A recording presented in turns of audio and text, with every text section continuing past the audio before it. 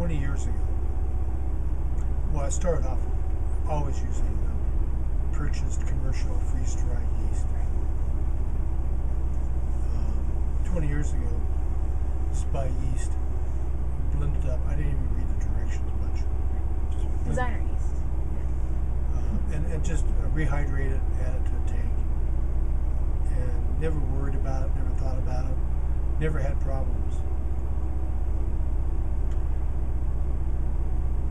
And then, more recently being the last 10 years or something like that, people started getting more concerned about the nutrient level of the grape juice, and we started getting a lot more stuck fermentations. And I was really gun shy, as you would say, about using native yeast. Native yeast I associate with more producing wines that could be a lot of defects, Right. Vinegar problems, VA problems, all those. So I was really gun shy using. But my commercial yeast, I don't know if they changed the way they started producing them or what shifted. But all of a sudden, everybody, you had to measure your nutrient level in the juice. Then you have to start adding yeast nutrients to get the commercial yeast to go to full dryness. And then so I started experimenting with just the native yeast without doing any of that stuff. And I've started having much more success with the native yeast. And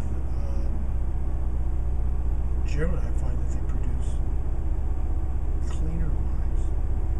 And I don't know if cleaner is the correct word, but I had less problems with the native yeast. And they kind of tend to produce wines that are a little more interesting. But I don't know where that yeast comes from. Well, that was my follow-up question. Is like, could it just be residual kind of yeast that have just hung around that were commercial at one time, and that's like the unknown that you're working with. But well, there's been a lot. I guess there's been several studies, and I haven't read all the studies. I've read a couple of them, and I certainly like the studies that agree with my thinking on it. and the studies that I like are the ones that show the yeast really doesn't. People talk about the native yeast of the vineyard. Mm-hmm. And a lot of studies show that it's not really the yeast coming in from the vineyard, it's the yeast that you already have floating around in the winery. Right. It doesn't have to be exactly the strain that you may have purchased 5 years ago, because they do also mutate and change and whatever. It's a combination. It adapts to their environment and probably becomes stronger. They're a combination of things. Yeah. And I really do believe it's the yeast that you have in the winery, which is the physical winery is part of the terroir.